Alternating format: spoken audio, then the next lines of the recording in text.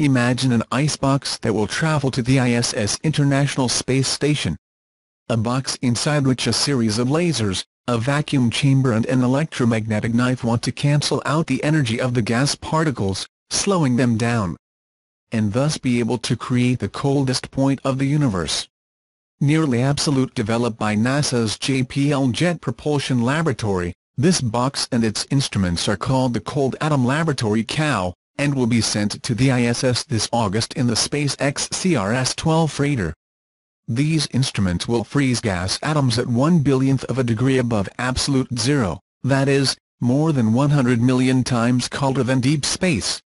As Robert Thompson of JPL explains, the study of these hypercold atoms could restructure our understanding of matter and the fundamental nature of gravity. The experiments we will do with the Cold Atom Lab will give us a glimpse of gravity and dark energy, some of the most penetrating forces in the universe.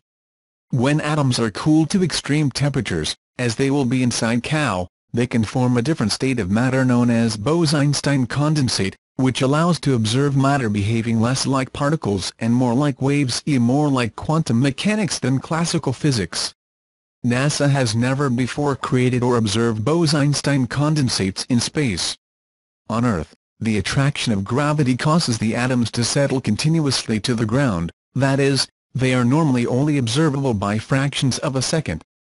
In space, however, this state of matter is to be observed between 5 and 10 seconds of time. The results of these experiments could potentially lead to a number of improved technologies, including sensors, quantum computers and atomic clocks used in space navigation.